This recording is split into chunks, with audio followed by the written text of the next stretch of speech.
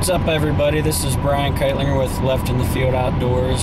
It is September 1st, 2017, and I am on my way to River Valley Whitetail Outfitters in Lewis County, Kentucky for the opener of the archery season.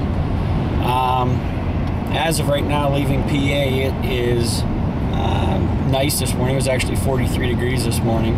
It's overcast and everything, but looking at the forecast and looking at everything else, it looks like they're going to be getting quite a bit of rain today from the hurricane, and even a little bit tomorrow. So we'll have to wait and see what the weather is going to be like and how that pans out and how much wind there is and everything else. But we're looking for a good time.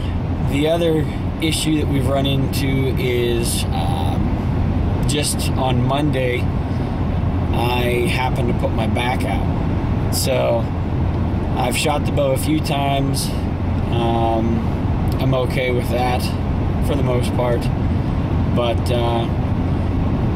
hopefully that won't give us any issues. They got some great bucks on camera down there. Still in velvet, still hitting the beans, still hitting the mineral sites, all that fun stuff. But we're going to head down and see Lee Salzgiver, Shannon Cooper, and break in River Valley Outfitters new lodge and just have a good time, and hopefully have some success there for the first hunt out of their lodge.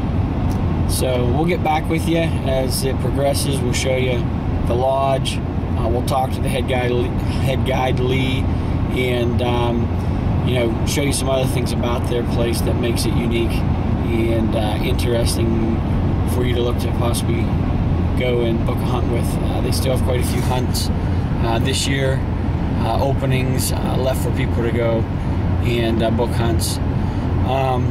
So enjoy, and we'll do the best we can to get some good footage and get some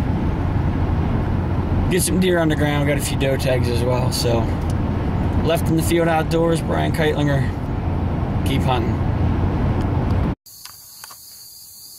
Hey everybody, this is Brian Keitlinger with Left in the Field Outdoors, and I'm at River Valley Whitetails in Lewis County, Kentucky.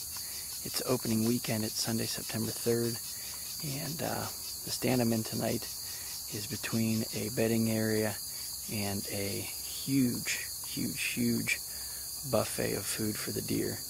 There's clover, alfalfa, new beans just coming up, and the tops are just pounded off the top of these. So the wind's perfect. It's coming right at my face this way. The bedding area is to my left, and everything else is to my right. I'll turn around and show you guys what I'm talking about.